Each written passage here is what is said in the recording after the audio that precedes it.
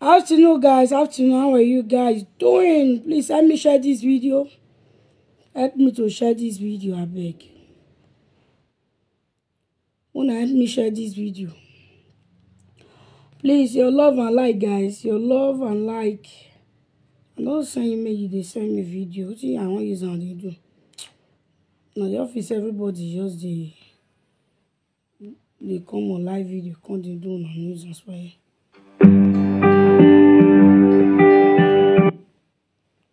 Please, I'm busy. I'll call you back. I'm so busy. I'll call you back, please.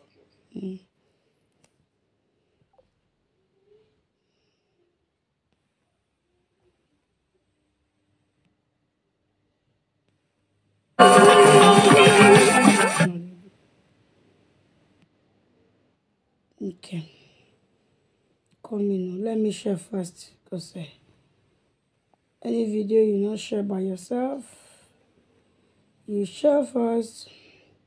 When I see my message there, message to Don Prince.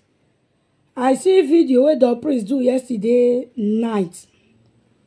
When I see this Facebook, you know, feel good. Yes. This Facebook, what we do so, you know, feel good at all. Nothing go feel make this Facebook good. Nothing go make am good at all. Nothing go make this Facebook good. Why I never put a picture for you? You get reason. You get reason why a picture not there, but at the time, una go know what they talk to. Yesterday, but 3 days ago, I see video where Don Prince do. When I see the video where you do, I look that video, I no talk. I just look and say, okay. Now because say and Frank they quarrel, now me can do that video. No problem. I say do another video again yesterday. Where they insult Frank Papa, he insult Lady Abiayuwa, he insult. I was like, don't Prince. All those things where they do so. All those videos where y'all they do. This and that. Don't Prince na person when I know, me I feel talk that one. I know the Prince. Let's not just say 6 when I know the Prince. Now they go that camp 5 the person. Like 6 to 7 years now. When I outside Facebook, when I tell no the Prince for normal grant, what would they talk, all those stuff when I tell no the Prince. I know the Prince very well. Even the marriage way do will be say it not even last. I did the marriage, everything. I know everything about the marriage. I was there, both the food and everything. I was there for a marriage. Okay, I know the Prince well, and the Prince know me. The Prince know me. Yes. You know my ex. You know my ex. Yeah, my ex now best friend. There was best friend before the Prince do the nonsense way do. I see y'all be news house for Facebook, so now so the Prince do be for normal ground o jagbon Jerry. Who see the Prince now go say better person. They don't know say na thief. They find you for Napoli. Police they find Italy police they find you. O jagbon Jerry. Ore Facebook or go no me we go see better person. No, no, say you be useless person for your head to toe. You not get help for yourself. Or to say you want get help for another person. Yesterday night, Don Prince can't go where motor day. Whether na trailer or na cameo, what did they do there? I don't know. You go the late cost for your head. Say anybody will go support Frank. I go play the video. Mona see wetin human be they do to a fellow person. I see that video where the Prince do. I look and say, okay, no problem. You they do this video. Continue. They do one. Just continue. They do this video where they do so. May I go play the video for now. Mona see what the Prince do yesterday night. Before I will come start to the disgongwa and on. I go say, the one we fair do with Lady Abiayuwa. That one they grand though. That one fair day. I know play that one, but yet that one I go play that one maybe later in the evening. But the one where if I go late course yesterday night, I want play more and listen. Case tomorrow now go say person don't start again. Now don't start again. Nothing will make this Facebook good. Okay. Now this one. Adevo mo gungu emu ebogbu elele ya owe so wegbe. But ogun so do mu gbo asan na. Ekenuri aje Frank. When bona gbe wo so egbe. E wa ya ni goezi ni rideba we du kona ogun so mu gbo aya. Ogun so mu gbo aya ogun re na. Abogun na hina. Moto bo mi ade na ogun so mu gbo asan na. Because ogun ado to agbe social media. Omo era wu you are eto ya wu you are wu kere ba vi ivonu. Etie wulo you are wu kere. Oya mi ade va son na ogun aso amugbo gelegele ire ma ne va son na ogun aso do mugbo ke riri aje ogun aso mugbo iwo ogun aso mugbo Frank mo mu egbo ebode mo mo ogun aso gbo won juli lodo to gbo won be wagina tata won ya to gbo ukinebo connect ayo evanya no wumo no ria social media won ya to gbo wa son na ogwaso atogbu e waso ya keluriri aje wa ya hu ekwa o boku enu ogwaso avi o volo la egbe o bia no ogwo no ri hu ogun na nu e ogwaso o volo le yan gbe o ya bata base beni tari o kan aje except u kere ba vi voya nu u ma kere ogwaso ga gbo e ogwaso a oyu egbe ogwaso o oyu egbe o oyu egbe ogwe oyu egbe ba fa oyu egbe wota ogwo lele yan o ogwo so se ogwo so aho iwa gbe eni tari o kan aje ogwo so aho iwa gbe ogwe o iwa gbe wa fa o iwa gbe wota Oh, you are going avant. Oh, Guasson, et Mougbo à son nom. Gele, ni taille, ok, Ugbe! Taille, ok, anyone so what you bob o wala what you bob get there because I do talk be social media we iyedo eye iwo ni amuri social media o ma mi e wa be iye wo mo no gbe wo wa ne gbe we ozuo na mi gbo mo veri o e Frank ore we lozwori ozuo ga kute awu be do hi ozuo na ozuo ga ki for life ore we do mo gwa so gbo Momo Guasson e mo meno Momo Guasson boy. Any more boy except we video na ma ga se kenoje. Then we have video na and then o Guasson avolo lo agbe except ya ma ga video na boy we move. God bless you all for understanding the meaning of Guasson. Because I do talk be social media. We for this audio. Iyedo eye iwo ni amuri social media. O ma mi e wa be. Don't priest. Iye wo mo no gbe wo wa ne gbe we ozuo na mi gbo mo veri o e Frank ore we lozwori ozuo ga kute awu Mawugwe odamani gwi matien wo be ra rusin don priest o va ball la we gbe don priest il va ball la we gbe won don priest il va ball kian la we gbe because why ni na we va ball la we gbe when we not say now we have ball we the priest. The priest go ahead we not say na where oh Guasson wait here now. Oh you are born where? Cause no cow you are born. No ya la we born na oh Guasson you dog baby you were born.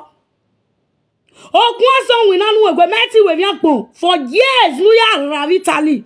Then frost in all my wagon. Uwo esiga banyo oh when ada. No ya se France ya la Facebook ona do do awo ma gun ki e ma age we na we go ma pon ye ma age wo bi ki go takpara pakin no Guasson gbo ba fia no gbo no afia gbigiti gbo e na de nu sen we ni no su ele lo mara gala babo lawe gbe wa gbon awo we frakaja we ya we ma ya wa o Guasson hin agbo e ama gbon we hin I'm going over here.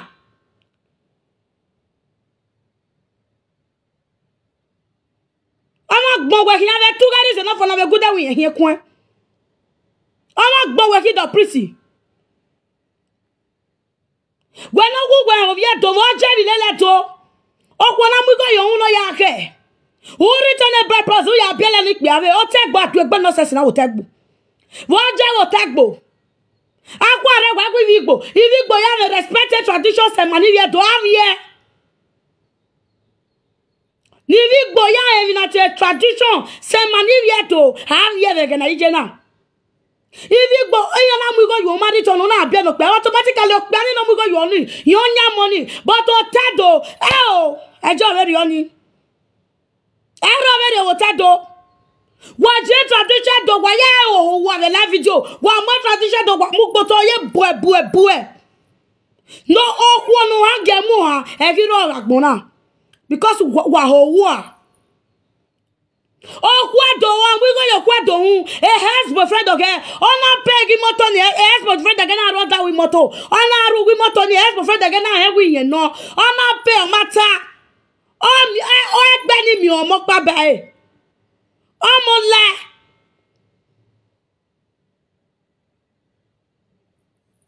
I remember the manaya 2012 again. I ukmo gije na ro ario e. Ni wa ya ru pon ni to ta kipia. Iso we na kie ye na mu pon ni ru. Ta jo e da mewa. Ukmo veri ana. Ije we ke do we ya jo ye na wa we. Ugwa ye. Ina mo ru ne lu pon ge no hi. Eri age na no bo na tama we bi no hi asu no wa we. Emmanuel di maya we pe wa ru se ke na we afa we o ma di obo ka igwe na ru iye me zo e vi ni me o zo e ga ni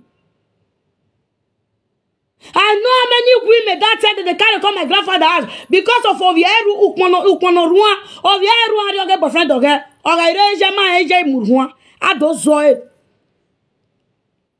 But this time around, so now, we know they fear anything again for because we dey abroad, no they fear anything again. We know they fear anything again. No respect for men, no respect for marriage. Woman go marry, go they look your husband like say, now you get money pass. For Nigeria, that if you like, you get million, you that man, now you get your money, get everything. This time around, make man come try her. Come try her now. Whether you don't sleep outside. Our mother, our olden days that time, our papa go carry cake, flog our mama, beat our mama. Our mama no they come up for the house. They know they come up because I know they get where they go. This time, try her. Try her. When they no call police for you. For abroad, then a man go carry her, go slap woman. Now you made mistake, oh, woman go loud, they go call police for man. That name will say, you know, say if you go jail before you come, you go do the better. Mad day now, open Facebook, no matter say they do what they do there. I say no sense, there is sense. What do they do for your platform? A platform will go okay. Me, I never call, they watch you say, don't praise the live video, they talk about one better thing today. Now, watch business. Now you do, because now what you do for Napoli? Open connection house for Napoli like Libya. They use guests like slave. House where you they stay. For you to talk that word, say Frank Oya we guman una ma bola mugbegbe boni ogbo do praise. E boni asu woke. Wa su. Me do hian zuo na zuo kan for life. Wa su le bi o. Mo gbo so gbo. E mo. Ogwaso ogbo wa fan. Oh, boya ve we no hian gbo do praise. Usungu wa mua. Mewa ba so gbo usungu. Ave yi ka se mo madan. Iwa bola egbe do praise. Oh, via gbo do praise usungu. Bon log egwe no mama na yi. Ave tu ga dis no for na be good we here kun. Wa gbe wa gbon. O ko nu gbe wi ma loja do mo bo e ba so gbo e. Iya ma latia do mo e ba so gbo e ba so.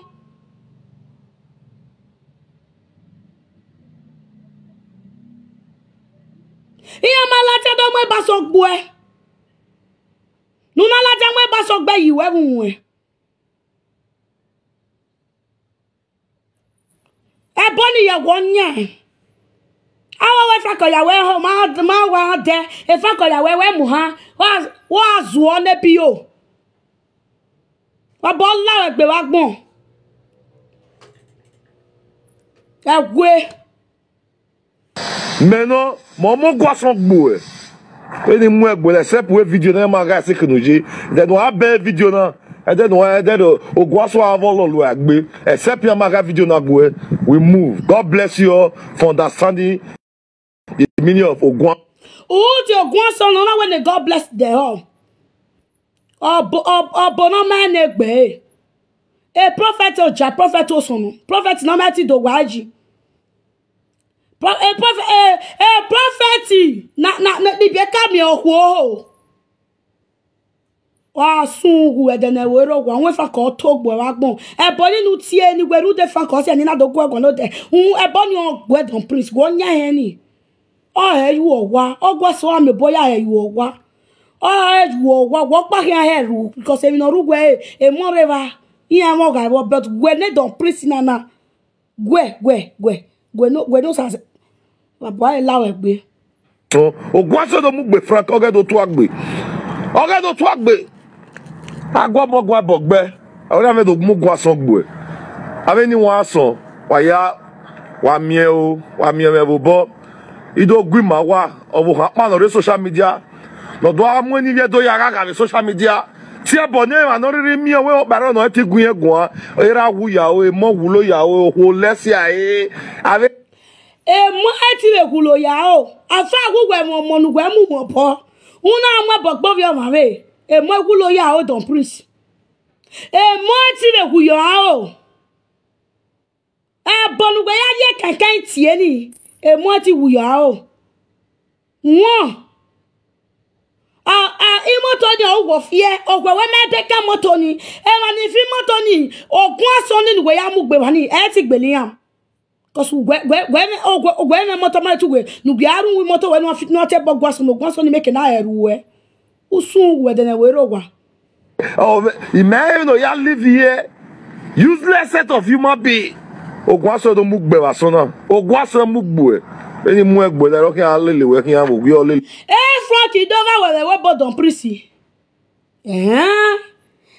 Frankie Dover we bo we fa one na Frankie mela we bo we mu ave bola one mi ago we eru am iri are 200,000 e are 200 euro nu we ya ke 400 euro e are 400 euro nu we ya ke 800 euro e wash nu go wash ni biere Frankie mela we bo we so agbe doze ni we na Frankie mela we bo but if Frankie yo bo my fie we na toilet in Nigeria gwa ona do agu akon don prisi una bedroom in Nigeria don prisi gwe na bedroom in Nigeria na gwa mi we na we go wan tun na wa me we na we oh see this brother oh ya me get to wa atakpara pa no gyoji gbe am we bogbe Frankie then we ma se Frankie don prisi gwe ma se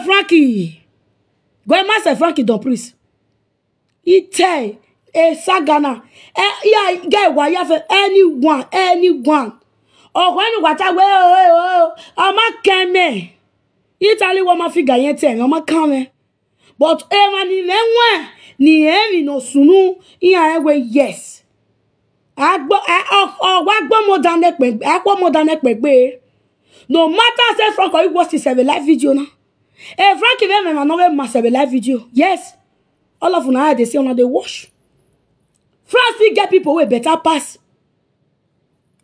peju gba e ma ro pa benefit wo o wa me gbe ma me gbele every month no ya we give away ni no pa kekan ni no forget every no who ugbe se ri no be who you will be beg wo be we so he said that place a nonsense you everywhere you as a man so at the look some men they say men supposed to know even they against Frank men there's not supposed to they against Frank any man we no say na man he go marry. You not supposed to dey against Frank. You know why? Cause you supposed to they support man like you say. One man see they use the page. They tell these women to stop. In wega waka what they do. See that one where Frank carry come about 3 days ago. Woman where man don't go pay bride price 219. Your ass when you born for when don't fit pay bride price. You still they come they sleep with you. You still they carry boyfriend for church member. I'm on a reason now. If you know one married, tell the master never ready. Anything where you want to, you not get us bad. You are free to do it. Nobody go ask you. Not be said that you don't wear cram. The man don't go put respect for your body and your family body. Your hair go still down another man's skirt. That's a wale. Go till they find. Before you marry any man, you know they see what he done. That's you go be certify you. I was so cut down. Man, they tell women say this thing is bad for life. Since all of them come out for Nigeria now come Europe, the one where they Nigeria understand that Nigeria is there. Una no one even listen to that one where be say una father they tell una that time. When they grow, they come. My grandfather go y'all look me like they go say where you. Me I saw that's the prophet people say Larry. Amakama we ga lunwa we get ya wo because they don't tell you for this house say if you cook soup use and rub not to eat because they see me say my move not be the one where I go to stay house oh not be the one where I want to like that make they go chop bride price oh not be the one where I want to stay I can't say oh they go farm with one man go follow one man they suffer for inside farm my grandfather already sent her because my dad quit die yes. He say my dad see there like it today. I swear for that past week I did so. Cause my dad and ma will not tolerate no sense. He know 1 year run. Now that my mom everything God I beg every morning. My dad not hear that one. Do your own, me I do my own. Come outside for midnight. They lay calls or say people where they support Frank. And now Frank or ya where the way me at now. A bonny on word on priest. I'm far away no tell bonny now. Cause no then I ya go on ya rule la den ya ati bason. O Jack mo je Grandma me no mu gbo eniyan. Ataparapa. Iko ya fe nu gbe gbe yo ve Napoli. Gaye don't priest. Don't priest. Benny make a move since last year. We know soon once and soon you more since last year. But he we don't let you know, we don't know. Me I hear they leave you, me you're the what they go. What's the way no one me here? Larewe e Frank. I don't mo gwa son gbo wa sona. E ke nuri aje ogun aso do mu gbo wa sona ogun aso. Ogun abogun bere na. We ogun na. Ogun asan e do mu gbo Frank. Frank omozu no ri omozu are ri over social media. We tu wa we bo we ari ihu do ni enegbe. Ogun do amuri ave social media. Oya me ade wa son do Tu weru le pa na we me gugwe gwano de. We na rule ari amogun asan gbe Frank. Ari ku na, what say yamana ya te bone ni ema ya ye bosi we pin ya we. Iro wodo ni ya on da fun me na no mi go yo won. Iga ege ni ya so wai. No ve boyo. Yes, sisu wai ye boya fe ya hien. E bonu wa move Facebook wa ali eke serious. Yes o. Hey. Bonu wa ti na Facebook wa mu gbon wa ali eke ya to bu wa se ni ebo. Cause wa we bi oko wa ya ti anything no ve si megbe omo na e mata no ga oge imana ti eje Nigeria babana e mama we memi ni you upolupo ni ya je Nigeria ya ye boss mi egbe me yes o anything wa ke wa mulaja wa kado saga me ya ge we mata no ro ya ti we do ta we mata no wa gbe me bai ne mata no ro ike ari Nigeria mafia no come over na me ido ya su walele mgu imugbu wa anytime you are in Nigeria, and even now you fian, ya reckon one viage kinya kukure, ya I dokbo ruji, I doganyoji, you go by the auto, or you go near the mukure. I mean, I don't want to go back on or less have no ta on a guy matter. He goes one cow boy, but all okay, he goes one cow boy, when not you go, eh, ya mock buene, walk here, I can know ya sumalele. Wagwa Becky me undove la jan la video go oge ta o ibai eri me ya wo ki me ku wa wenu wa jeni for years more than 1 year now 6 months the Frankie ke we mi atele we ya ge o the ya cho boyo wugu moto 500,000 600,000 the Frankie ke ya go wa je Nigeria be na jugbo kwa meti mo bo gwa na gbe ni e wa na gbe yemila wa na gba emila ni wa na va wa na ri oye ku wa ebonu wati egwa na mugbegbu wa oni ma be say okay wa ma ti si mi o se de gbogbo wa je Nigeria we Frankie iga ege agwenu wa ya ve ni ogwa nu wa ya we mi nu wa se kene oka ka gbeje igbina iga mi bi bai true igbina amagi we ropa Becky wa ka odo na kun egbe no zuo wa ya ni keke gbe na ilelere o so ni mewo. Why marry there no? Why we single? Why marry? Single life is very sweet. Why marry? Since you why enjoy? What you go carry man for? It's as they punish the man for. Now not be yourself you they do not the man you they do. See some men wait they abroad they be like who they Nigeria. You see some men you go even they pity but they say God. Now maybe this one. What happen? Now maybe this.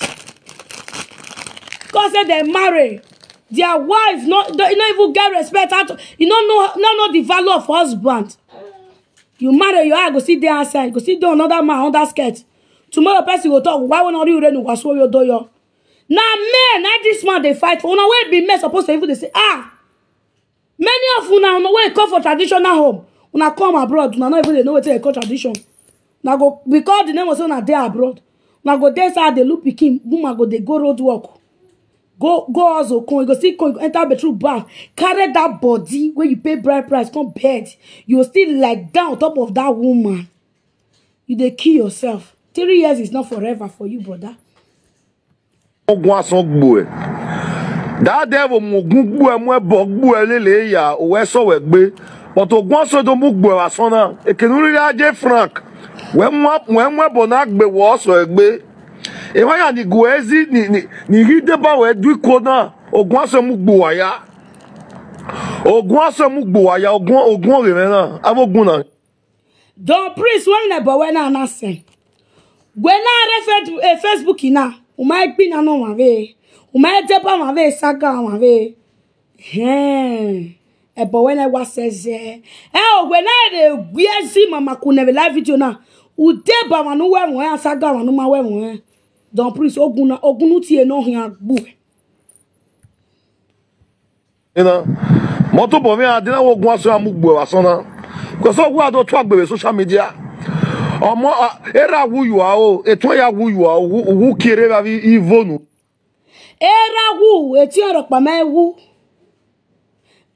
Frankie gi mere meje gwe no be ti abo na we mere meje o gwe gi be me be ne ru gwe be yahu be ni ju gwe be yahu nu gbogbo ya gwe gi e ban Ruda man say na respect we kada do 200 jowe brother Usas o say na get we kada ra dey Ruda brother Usas na get we that brother no dey talk too good but when na no man na takparakpe Napoli u lewe Napoli nu ya lawe bo because of okonu ebe masu obo vitali iya mari enu u so se fa wana u fie boya e u lese gan eve Napoli una die Paris una die France nu ve ya se bodo e gbagbo ma kokko mu ke France e mu kitali re nu mu go yo mu se bodo o e ko e se go mo da no de bodo u ye ki awe ya fone ko se ki anana wa mi o wa ku yo ko yo wa iya wa ku yo ko yo wa Napoli we ga ni wa ti nwa nyone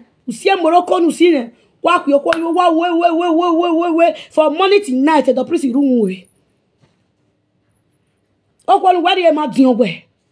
Ye nu we mu go yo ma din ogwe. Yes now. Iye David ma din ogwe. Owo ku gwe ma din ogwe. Nu we na we Frankie friend dede. Owo ku gwe ma din ogwe we mo nu polo ya din we. Wa to ni. Ute o ku ogwe yu we go. Ogare mu na re mu e. Mu na we Frankie mu e.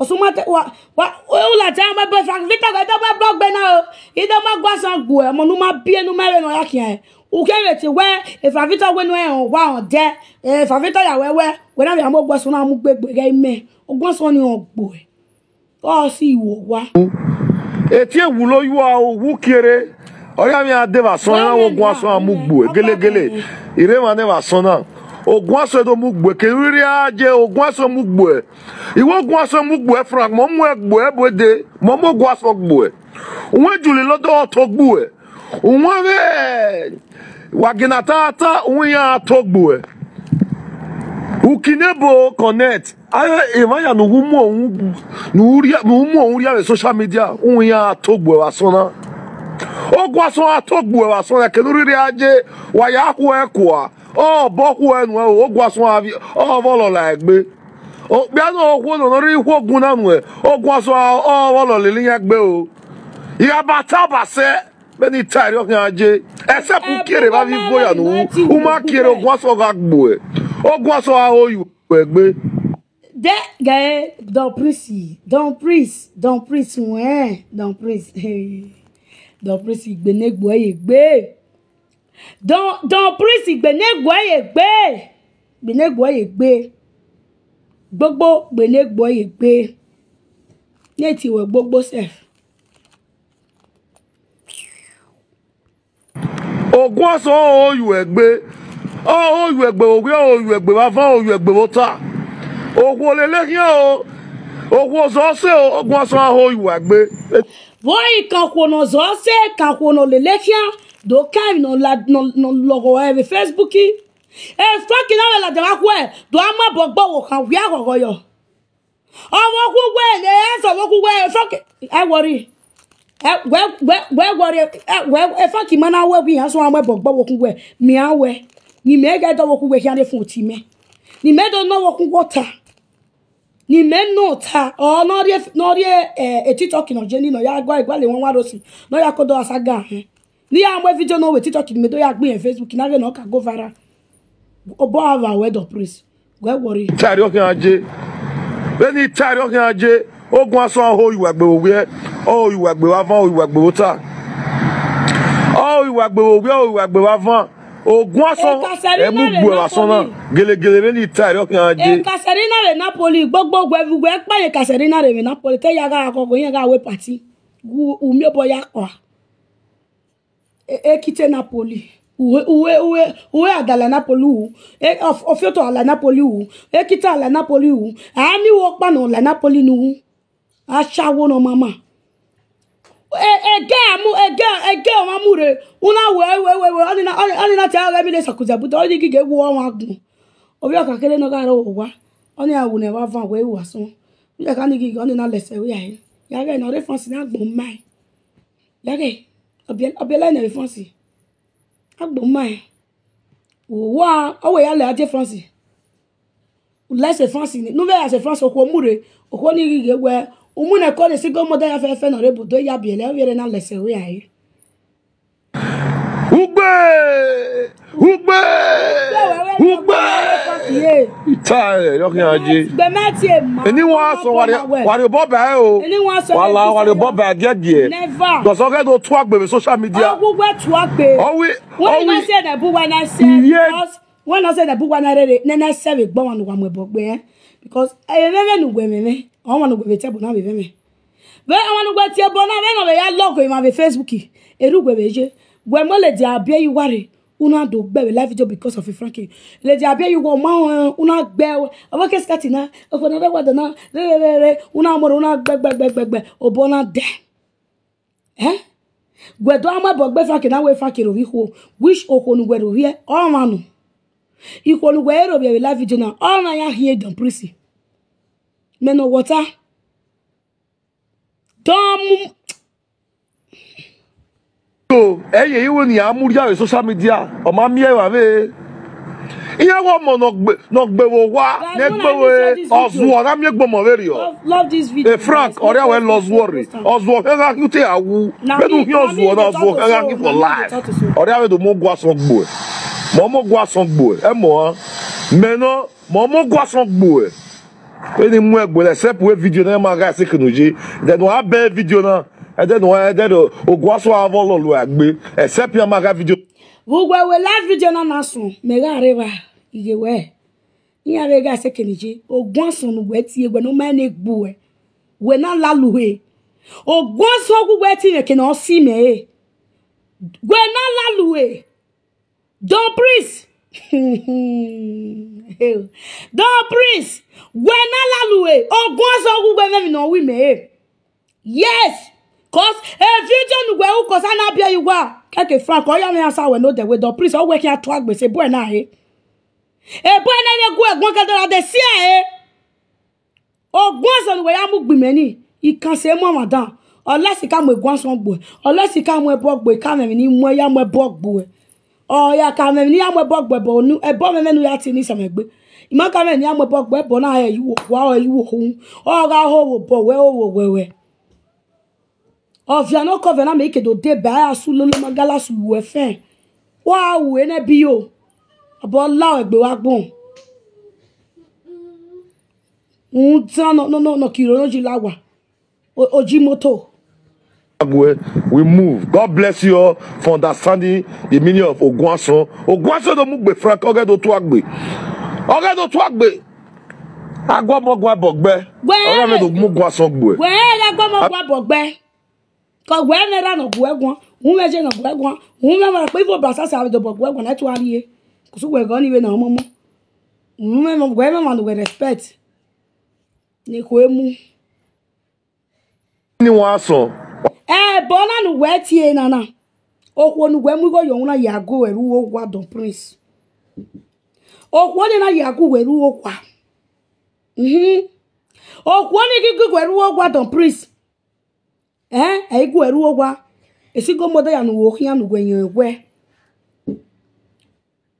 wa de gbe yo ku egwe lese mia emi no ma wo la video nana wo ma emu ebogbo kuro pade wo ma ti ebo no kuro pade wo ma ti oku asawo de wonu we ebo ya no tie na o se we gbe franki o uka wene na ya fe ne franki do ne we wene ebo no tie wa wuje wo ku don preach o lese ebo ni we tie ni meni ikamu gbo don preach wa me video na gas won ni do tama we no sunu we dagbon we bo lawe gbe wa gbon ya wa mie me bo ido gwi ma wa obo ha no social media no do amu ni ye do ya ga social media ti e bo ne ma no riri mi we o paro no ti gun egun era wu ya o mo wulo ya o ho lesi aye ave imagine no ya live here useless set of human being ogun aso do mu gbe wa so na ogun aso mu gbo eni mu egbo le ro ki an lelewe ki an mo gbe o lelewe ki an fa all wa le ye bi ogun aso ki an lelewe ki an ro ki an lelewe ki an yi don prince uga emi no gun aso ye wie anytime we are your bon de gbe ka moto o imoto ni mudi apa ke mudia o imoto ni hian o imoto ni hian de o don prince o su okay imoto na pa ko hian gbo yes imoto na pa ki yo to e kan hian gbo we ane no fia o na wa pa ki yo to e kan hian gbo e cause a uwe he o cause no David go maro yo matia body what mo do prince ro be boy na stay o we to agbe we frank ya we zuo o je se na do mo e boni gbe me na boni o hian gbo e boni o hian gbo don prince imoto na pa ki yo to e kan hian gbo we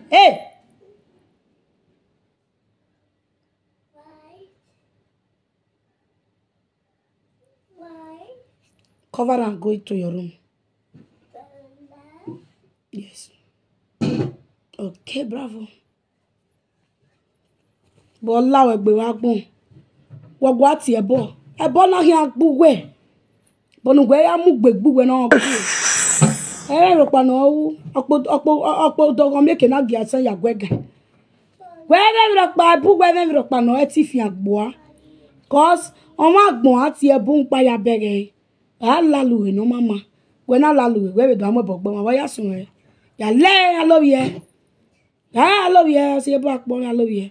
Alaja enye ogun san do mugbo na ogun san do mugbo na we do ma ogun san gbo ma sewe.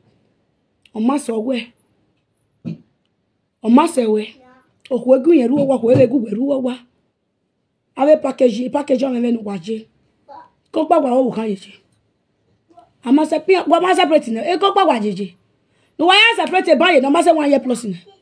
E ko pa wa ye je do prisi.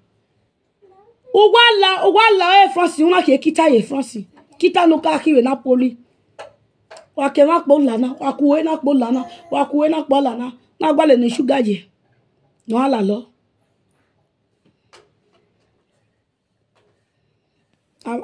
Aja wi bieka. Ugwa mo ebo gbo won. Won we mo ebo gbe o ma sewe. O ma sewe. Ebu we me no wo were. Ebu we me no wo were. Cause ebu we me ni agi ehia gbo won. We me bo. We me bo ma we no be gbo won. Two garis no for na be good dem yen be ke kun. Apata ti bi no ro abesi no ro ni ave la jana we do awi ave do ti ebo. Ave mi eteme ni mama. Ave ikpe ni o wa ni re Facebook. Wa mo ebo gbo won. Owu wa ru gba gbe. Gwa gi o wa se wa gbon na ya. Imanu wa te bo na ma so wa. Wonu we te bo na no ya ma so we avie. Ne bo gbo wa gbon. We ma bu.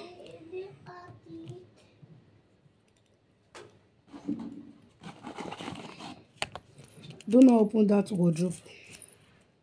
Not today I buy. I never confess him. I'll call John just now. No open them. Because I go buy that wardrobe. I feel they put something in the locker. Because I'll go here. I make an amazing no for my do that way. Wa wa mo document no dey expensive unya gan wa.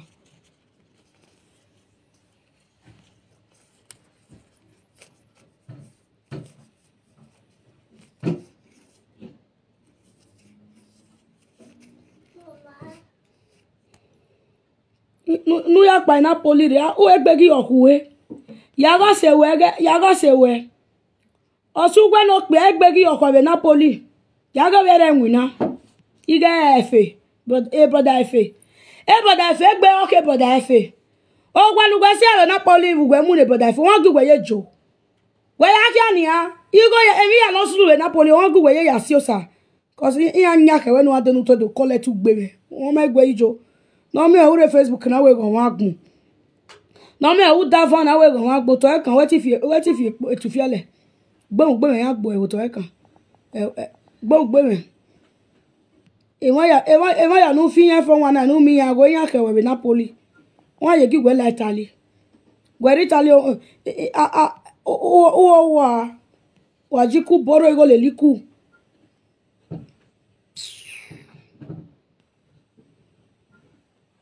Emana ya na modire we na do agbedi. Unhe we mi ni attacking the boy ni oge no. You know, so that's in a lie. That is a man that stands for you where you not be you not get chichi. Chichi not there your nyash. Chichi not there your nyash, nothing there your nyash. Now that boy they help you when you did Napoli. That boy was there for you. They carried that boy come, they humiliate him for Facebook. Magwayo. Una ke boy anyway na mewe. Otutu na ro iko pisire na ona asaga Una ke magwa. Magwayo. Una ke ogun abon ka me ba we no. If you tag the boy na. Oge no magwayo na okay. Ihe ke no gbere we ya bi tun we weva ere na wo oge we na ke the priest na him the priest is arrive the priest oga from the again and the boy no come medio no yo kan ka go egun wo de the priest na o iware no do yo kan the priest na wa mu the priest give money ya o yo kan ka go we egun na we he o yan su we na ni the priest o we no ma se wo ni ke wa to se de wo e ke gbode o ware ni the priest ami ye ya wa iya mi e were gbe the priest you water ni wo hwe the priest wo hwe ni water aga no ni aga wi yen ri ati aga e o na lese the priest ya o na fred the boy pa kan o na fred we ro pa e de ka we video ga ina we te do gun ka ika so ni e we kan na wa call me we sister ere ya sunu the priest o ma gbon gewe no ga je na wo ke re ya sunu we na wo sa we say who call me so we say who call him again? He might want saga we ban na we sister ere ya su no the priest the priest yen kan go ni yen kan eni yoga guji ba mo uji edimati tamiti ene gege edimati tamiti ene gege o ti ene gege o ti ene ko ya gwe mo nu bon mo gun bon mati mi owo ogun gwe win na ogun we mati mi wa wo o ebonu we unwina o meti mi okwo nonsense ikwere nu ya mi wiere bebi mama ya fefe nu lo ye ke we ba ni nu te nu mi wiere okwo we wonuje unwe pe ani atogbo nu we no bia nu we o ma won do eru du gona so da na ti a mi le so ko se bude o we bia no na be na do e wo wa gun evi o wiere gije we ya ni bien no gogoru we no gogoro je ya ke sigo moda we aso fuck ya la we bona mayo ko ro pa ke sigo moda so know that he have sense more than you o ma ya ke sigo moda o wo e o marriage 2 cents no we Napoli de marriage we ni titi Daddy, marriage when you have a hand to we marriage. Finity oje marriage when you are no. You got any spend. I get bomb no mudi and we now 10. You know more like you know yoga sa guy. Magwayo or video but magwayo. The dia we do we aba okay. No aba okay me advice okay.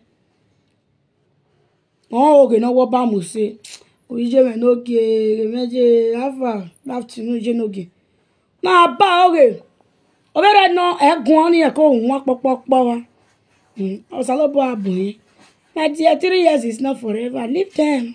Don't come out. I did not get time. You know who knows say. Agbe live video might go yo. No one pop. I got helm when you have your bonnet.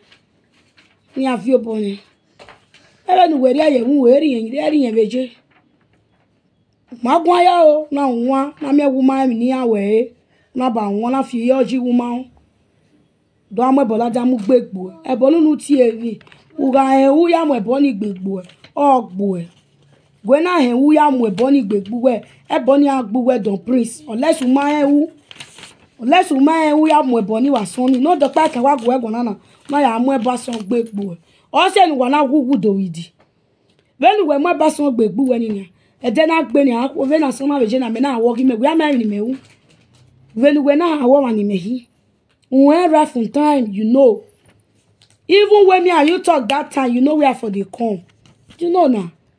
You know safe and why even do you something. No. You know it cost me 20 naira, whole 20 naira. They will use and do you something for this abroad. What am I? But law be wagmo. I go wa when na get PC ready. Wow. Let me be your My speaker hello.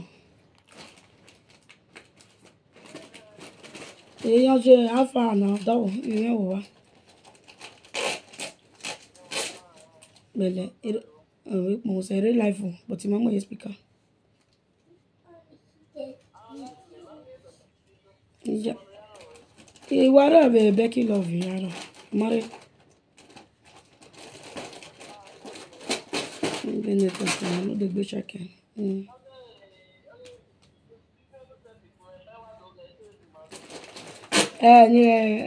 Okay, I told the matter. Okay. Okay.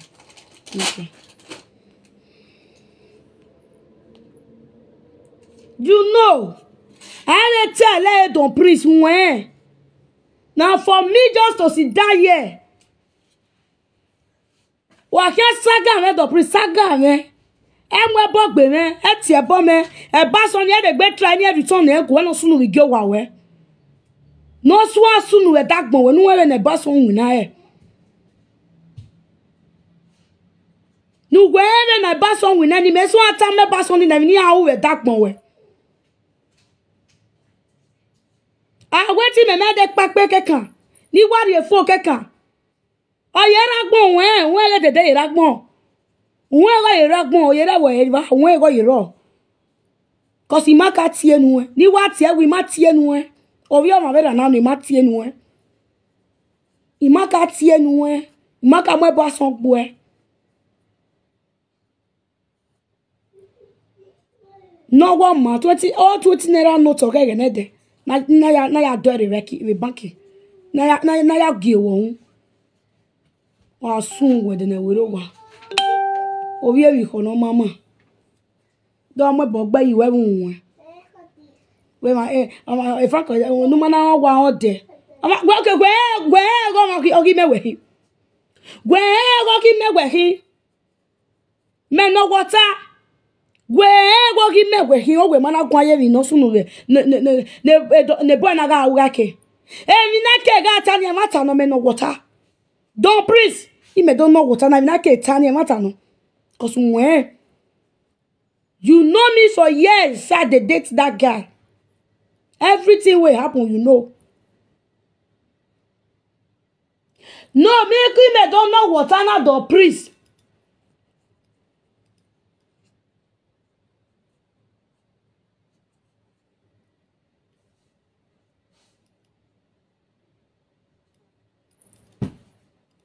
Princess, you open door down.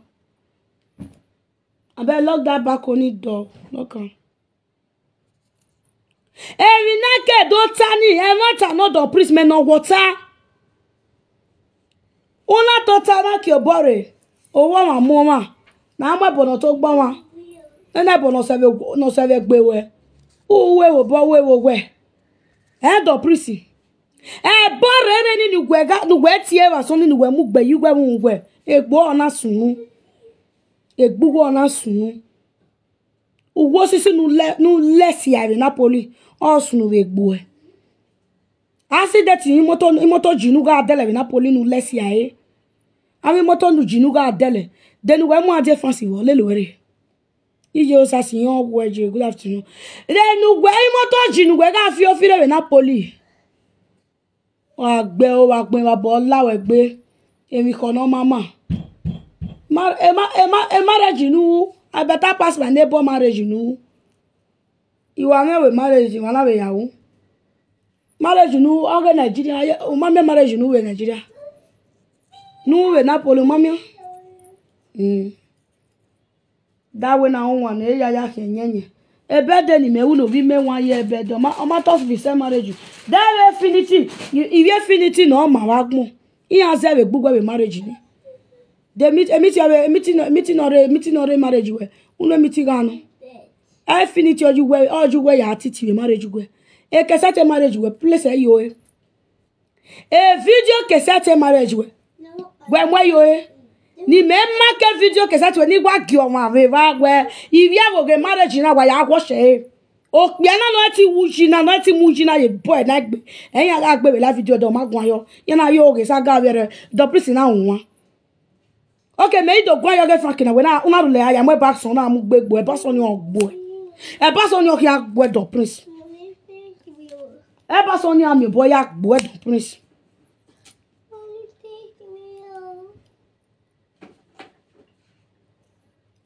o mi boy agbo e wa ju je mere e ba son ogbo wa gbon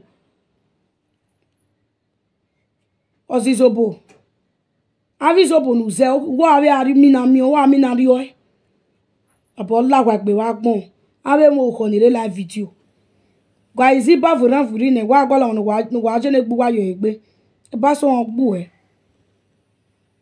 ba so ni o ki am bo ya gbu e we am yo unless we frank ka me no we we ne frank we gwa live video na we gun no do am ba so gbe gbu e nu ju je mere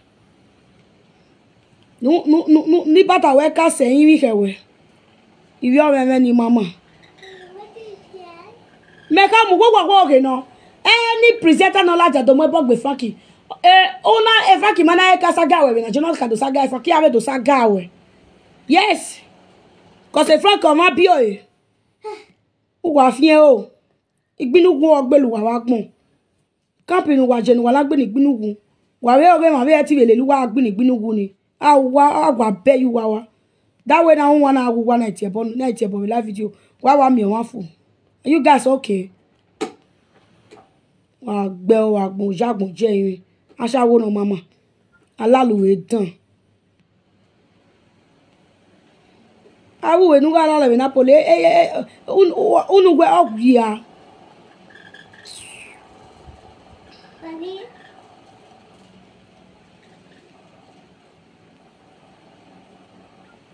la janu do saga on saga la ti amo ave saga wa be saga edi ya saga edi ma ya mu ebo gbo enu fi awujo nu fi ayuyo wo kan evi ya ese ya no unu no ya mu ebo gbo e renu ya we yes no na we se no ma na ti bona akejo oge saga bere de ogun bon ta ma ke we ke my brother me no we gbe no edi egbo wo kakere alawebo edi do we webo ona mu wije ona mu niyen sinwi ona mu no sin oni sinwi ona ari o nije sin no sin nije sinwi no ko na mo wiere ona ari no ni we sin ona mo wiere he o egbo egbise ona vie favo ni vie ni ogishin ona vie fa bo na lawebo 214 igo ona lawebo ya ga wi la egbo e fi were here when I fe gbe me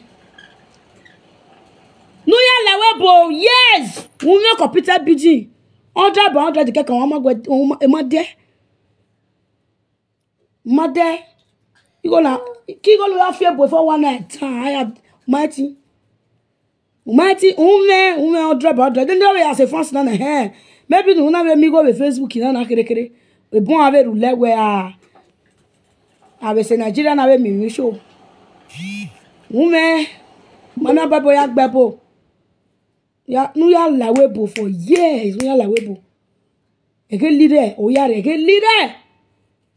Odreba o computer BTK kan ume, but ya ge Frankie. A live video nu we una. E Frankie sun e ma wina. Ya go why. Ya ge omo e ke no be bo waji ke ne big me. Na ya bo why no. But u lawebo na yezu wozu. Uhe, igogu e ma gwa be go de. Igogu egbe yo na ka popwe. O ma gwa be go de do prisi. Oya ma bo gbe Frankie ne bo gba wa gbon. Nu we Frankie gbu e. Nu gu no gbe Frankie gbu e no ja we je yin. Igogu egbe yo o me de do hu. O wa fi egbe yo hu wa we for morning till night. Wa nwa mi ki wa yore. Uwe dede nu we me nu we ya kawe dede. E dede nu we mu ma no gwodo no kajo. Were kaje ya were ma so agun egun ani so e. Ugu se kalwe asuvun ka. Omokedo lare.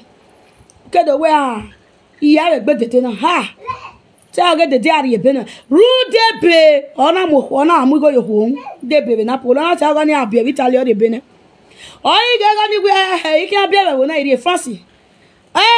Ona rulele lo ni adie France because on ge we dede ona ka.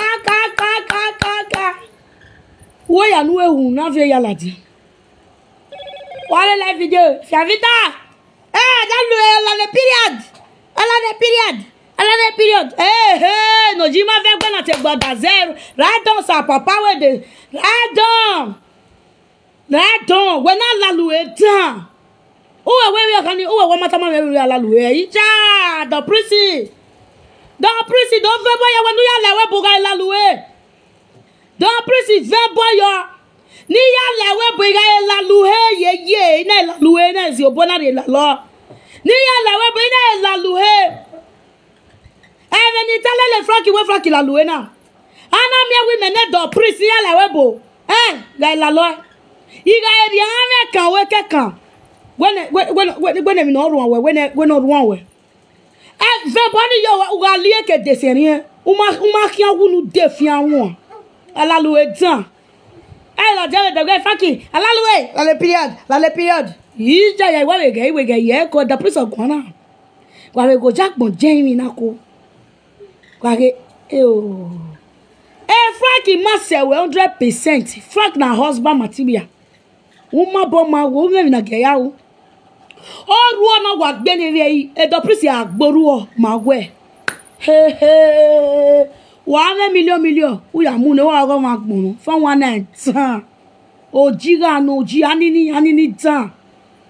Frankie me ra. O we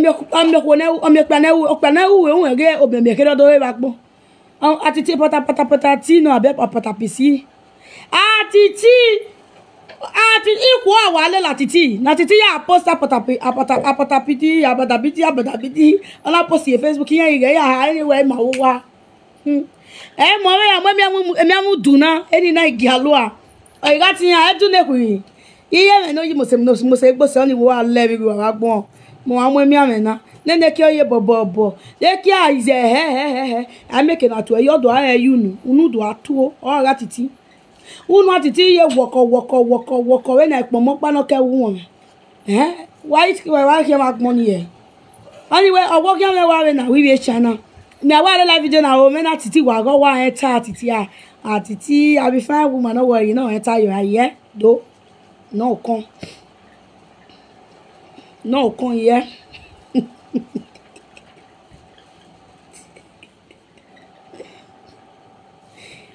ilé ọ̀kan aṣáwó no mama gbe are wele wetin we do saga Frankie ni o Frankie alaluwe na yi ko apowe gi o won See me see trouble. They like video na dia. Oh. Yeah. Oh. Don't prissy. Ha, don't prissy. But don't tell story where my ma. Don't prissy tell story Napoli my ma. Ya will live video. Yeah. Don't prissy tell story Napoli my ma. Don't prissy. Just do one video, like 30 minutes. Do Napoli story for us. How you tell live your life on Napoli?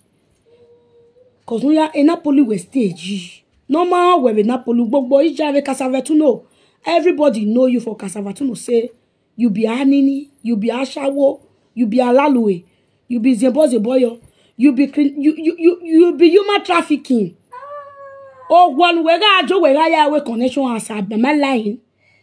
Ke black o ke boke ya e ya ga rogu go ga mi viere go ya we ke neve de e va ga rien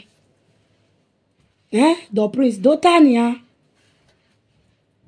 do ta go e we ne do prince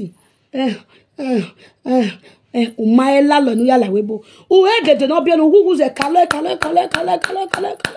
o la ze kan la zo yo na zo vu yo to adeselevu e Amogiro na we yes amara be weti agwalo vitali obiara te june no yari kata oni gige wo ma gbon we o yin na po o yan yin defense una mo pusati le a defense tu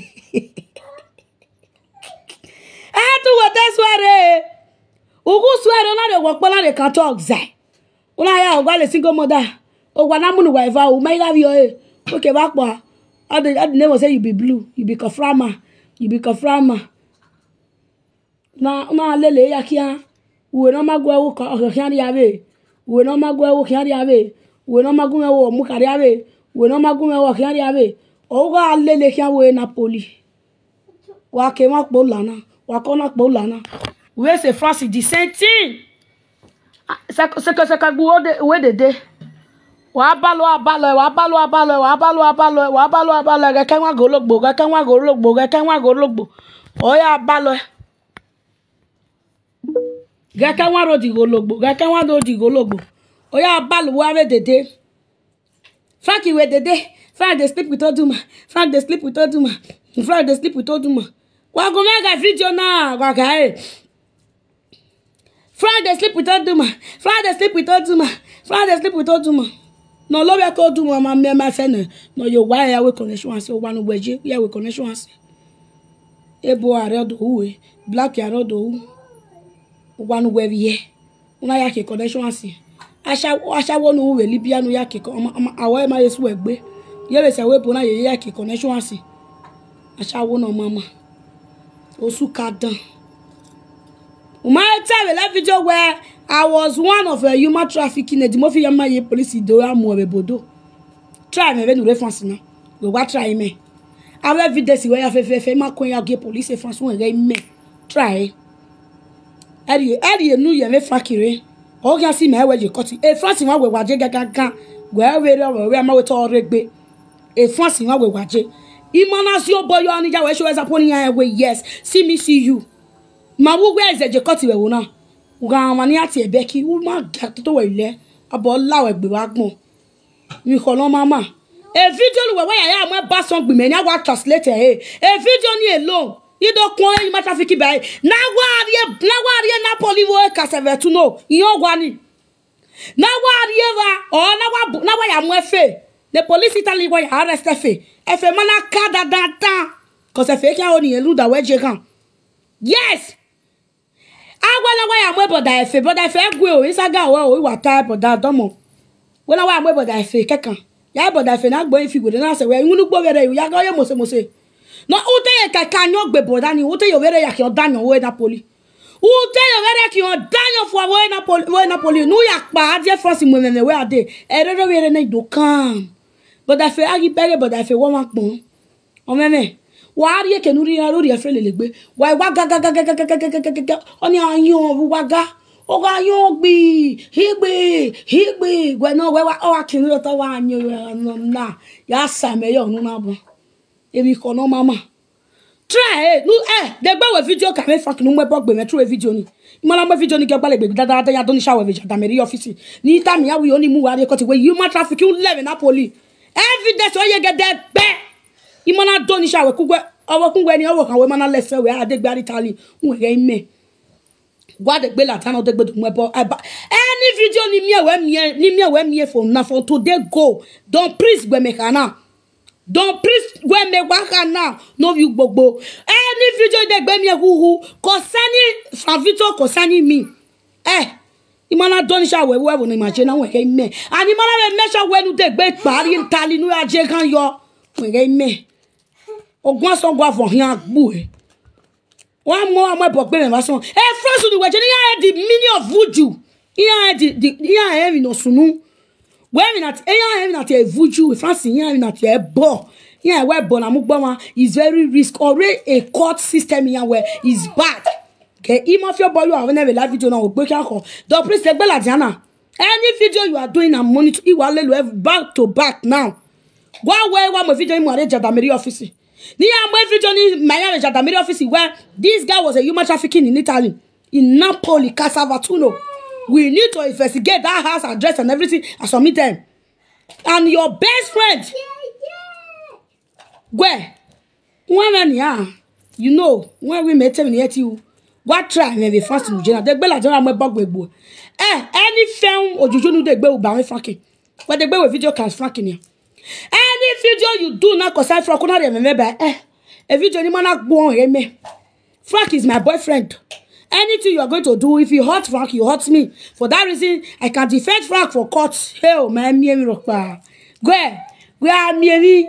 Where you go? Or where they not work on vessel? Yes, now. A police I want to know who is that guy to you? Is my boyfriend. Where is proof? A proof I got know where this me. A proof it. Prove you are gonna know this. When I let that I'm with proven next year. Last year, I dated last year. Yo. I'm an over here. I may transfer our phone. Azuo. One, we were Azuo. A live video. The Bella. Oh, God said I'm going to Fiaki. Another period. Iya Jennifer. Oh, Iya Jennifer. Oh, my cat. Oh, my God, I don't know. Nu we Napoli o makajo wodo. Boss ni no rugba gbe wa ya gi awon. Owe mi la wo so me ni so you we ko wa se ni e tu la ja. Tell no get we working. Ida, don't prisi. Where? France we waje me pa bisu gbe ni wade si topa. Pa bisu gbe na agewe. Me bisu gbe. Me are boto wa ni venu gwezu na. Me ma bu gya street na si do kalu bi over de so e. The police ire we via ko e ba ni mo bonu ya ate bonu den ladian. Ni mu ma ya we oya mo fuju gbe me. Na la court na so avole video ladian. Ni live let's say you much trafficking we. Na ni my we game no boy have France. More time here we all know 10 years we na why 10 years ni direct to Italy we are Italy no left for Napoli. We are Johnny by. We are Jeff for no to pay damage in the country no who Where? Mama, I dey wait for your video. Any nonsense video you do about Frank now. Meta be Frank in there. Yes, Frank fights and my fight. Anything we want do more na dey do. But lawa gbe wa gbon. Uzuo. Talk about all those things where you dey talk say na you be. Egeni be kaya ri azin we je party re uzuo. You know how many collect I collect? Are you mad?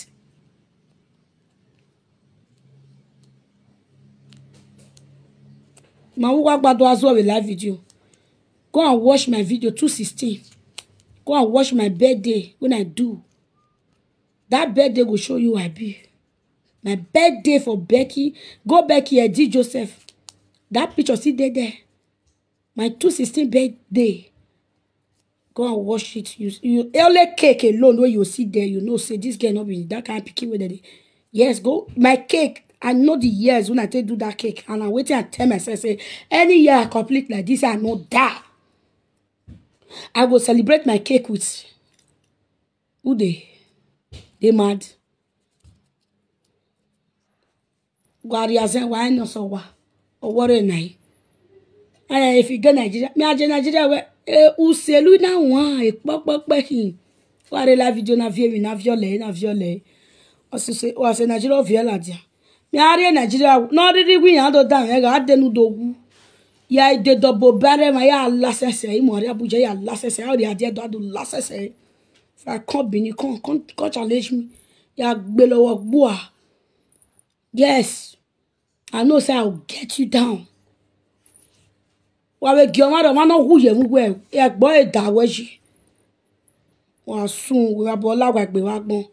Meje Nigeria me ya kian re ni ya. Wa ri me kare we do me ma kian re ni ya. Keni mu jaye soja mu jalele ne.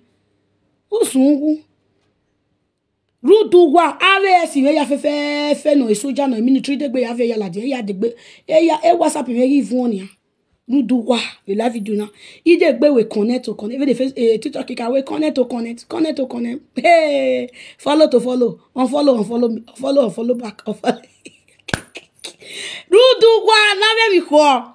I wake all of the house. There was like, babe, now you be this. At the time when they can't see me, I can't find again. You see? I come fine. Where? Everything comes of Baba. Then one die. Only video call alone. I go, oh, baby. I can't wait to see you again. I can't wait to hug you again. Huh? Don't marry before you come home. I don't want to sleep with married tomorrow. Don't marry before you come home. I pity my future husband. Frank, I pity you. Yeah, pity when you. Since you have water for me, yeah, pity when you. Where am I going to have that? You are in Nigeria. Oh, fair. Oh, man, I'm going to you can't Nigeria. Oh, fair. Why, quick.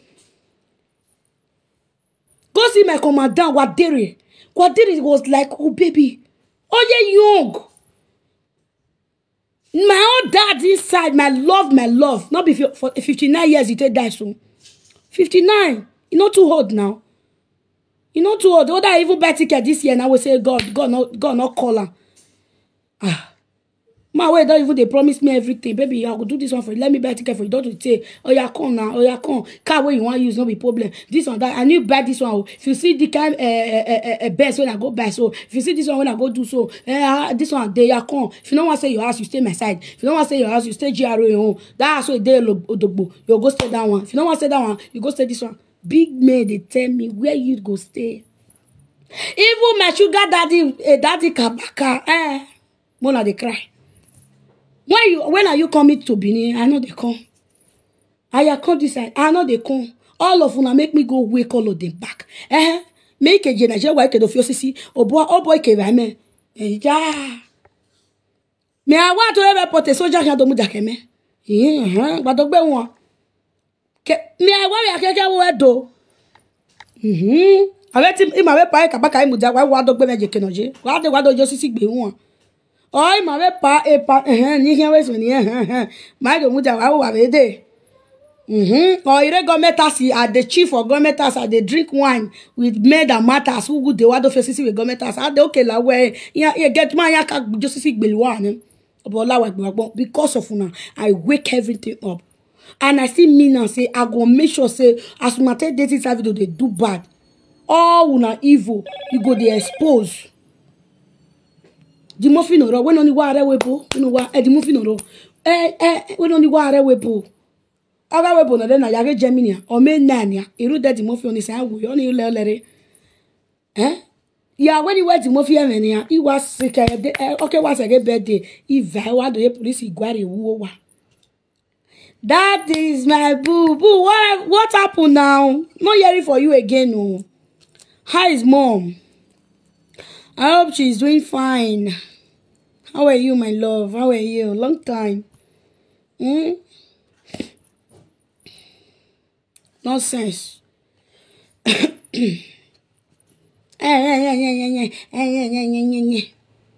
see my mad friend that time with the Abuja.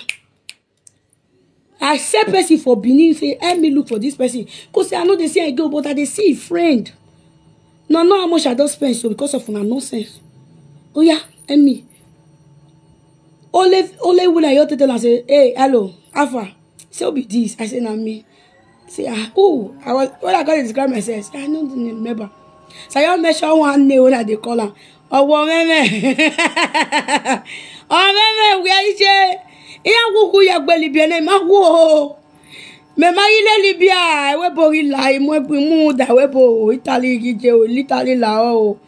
We long time baby. Remember baba, Irene. Hey, you know I drop a story right now. Drop. Why I know say now you call me for man. Omo babe, who feel where you there? You were not dey talk. Now you go there Facebook so. Why now? Now money oh. Oh, what now? What for? What do you want? What do you want to do? Which kind of project you want to do? See men, they ask you something. What do you want? What do you want? Leave that Facebook for this Jesus people now. No, I know they leave one moment because of them. See that one rose, that one cent, that 2 cents. I go find out. This Facebook will now use and buy one house for my senior daughter. I go enter house. Yes, so my senior daughter. This page na you own. Ija. If you not like say na hunger, sit down where there UK. Others are here they come so na hunger they carry they come. The time where you come, oh sir, omugwere. O say government. Ija. I will sorry akakere na do ojegile government. Mafia gboyoto. O sa mugwere. O sa omugwere. Nonsense. Guys, I have to go and see you guys later. God bless you all. Bye bye.